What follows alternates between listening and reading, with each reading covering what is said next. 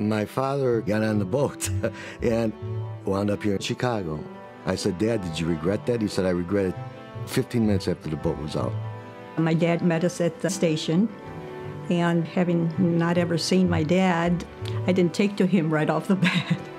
So I'm sitting there in this classroom, and I don't understand anything. How awful that is not to be able to communicate with anyone and just take up space. My mother and father, when they really didn't want us to know anything, they would speak a pidgin Italian. Man, I don't know what was going on. You knew where your neighborhood began and ended.